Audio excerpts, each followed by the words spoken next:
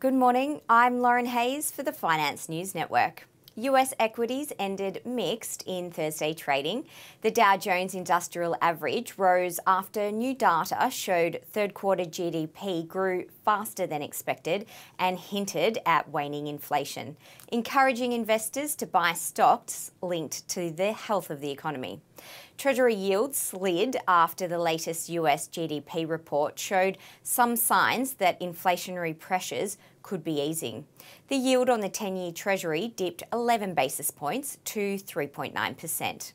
Overnight, the Dow climbed 0.6%, led by shares in McDonald's, Honeywell and Caterpillar after they reported better than expected earnings. It traded up as much as 549 points earlier in the day.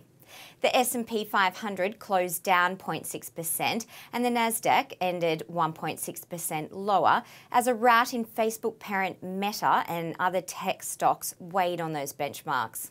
Meta shares plummeted 30% on a weak fourth quarter forecast and disappointing third quarter earnings Wednesday.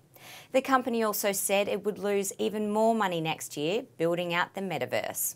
The report led to several analysts downgrading the stock. In aftermarket trading, Apple shares are currently trading down 2% post their results, with Amazon shares currently down 18% following an earnings miss. The Nasdaq futures are down 3% as a result. The key thematic takeaways from the recent batch of results includes continued price increases, lingering inflation and supply chain pressures, FX headwinds, consumer resilience and excessive inventory in retail. In EV battery news, the EU plans to ban new combustion engines from 2035. The EU's member states and Parliament are set to reach a deal that would effectively ban the sale of new combustion engine cars from 2035. Across the sectors, it was all about tech, with the rout extending to tech thematics like metaverse and AR, search engine, EV battery, digital streaming and Chinese tech companies.